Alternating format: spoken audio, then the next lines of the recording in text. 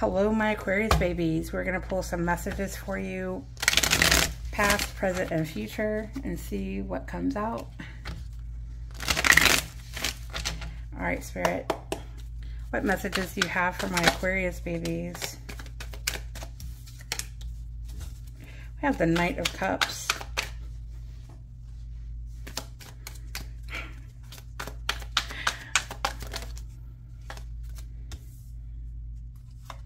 Okay. We have the Knight of Cups. We also have the Nine of Pentacles in the current, and in the future we have the Three of Cups along with the Ten of Pentacles on the bottom deck energy. So something in the past, you have decided to follow your heart on something. It's like, I'm following my heart. I'm going this way. I'm going to be true to myself. I'm going to feed myself. Some of you might want to look up owl, spirit guide energy, spirit animal energy.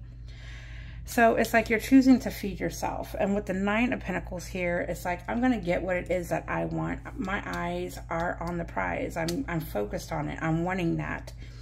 I feel like that you have tried to do that in the past, but you always kind of veer off and you end up going in a different direction for other people, but not this time. Because with the Three of Cups, it tells me that there is a sense of a celebration going on here. And I feel like it's because you're truly choosing yourself and doing what you want to do.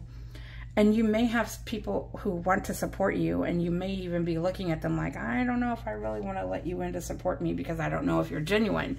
But it's still the fact that you're looking at yourself and you are getting that kind of self-victory here.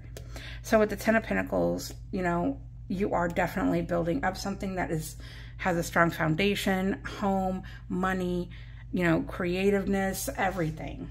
All right. It's wish fulfillment time. I'm sending you all kinds of love, light, healing, and protection. Have a great day, and I will talk to you soon.